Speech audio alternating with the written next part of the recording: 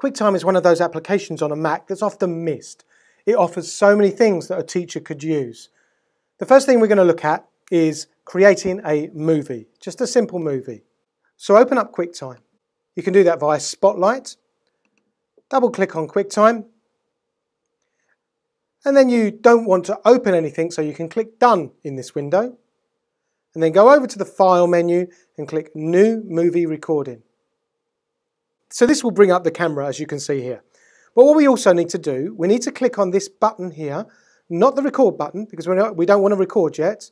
We want to click on this drop-down menu and choose the microphone. Make sure the microphone is attached, okay? And then we can record. So we click on record, and that's actually recording what I'm saying now. And then once we've finished recording, click stop. It's always a good idea when you are recording to leave a second or two before you start speaking, because sometimes QuickTime will miss the beginning.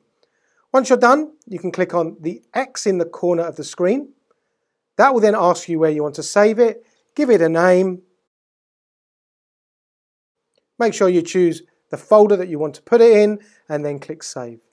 That will save it in your folder, in Finder. You can go to Movie and there is your recording.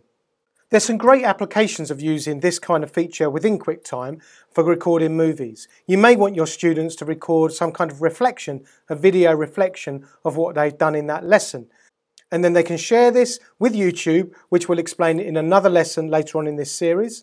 Or another option is they could record a video log. Daily do a video log and then paste them together using some of the QuickTime features.